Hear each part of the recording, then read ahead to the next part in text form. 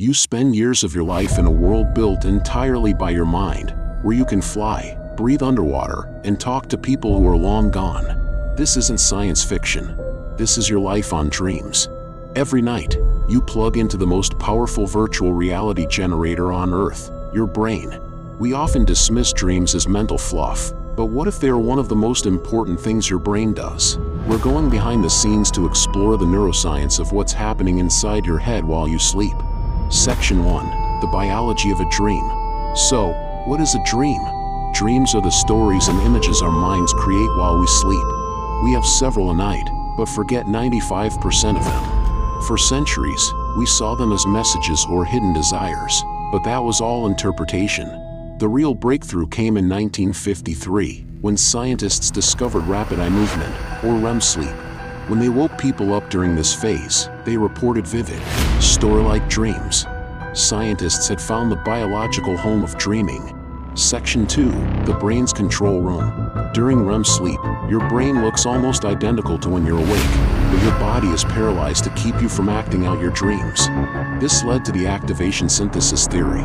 Dreams are just your brain trying to make a story out of random signals fired from your brainstem. This explains why dreams are so weird.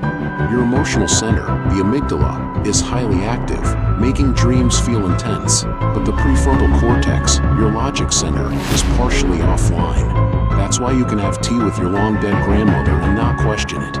You have a brain firing random signals, an emotional center on high alert, and a logic center that's taking the night off. That is the cocktail for a dream. Section 3. The purpose of the dream. So why does the brain do this? Evidence suggests dreaming is a vital feature. One theory is that it's a form of overnight therapy. The brain reprocesses emotional memories, but without the usual stress chemicals, helping to soothe psychological wounds. Dreaming is also crucial for memory and creativity. It doesn't just store memories, it connects new experiences with old ones. With your logic filter off, your brain makes surprising connections, which is why so many breakthroughs, from the periodic table to Paul McCartney's Yesterday, have come from dreams. Section 4. Nightmares and lucid dreaming. Of course, the dream theater can also become a house of horrors. Nightmares are often a reflection of your waking life anxieties. But what if you could become aware you're dreaming and take control? This is the scientifically proven phenomenon of lucid dreaming. In a lucid dream, the logical part of your brain reactivates. You realize you're in a dream and can start to influence it.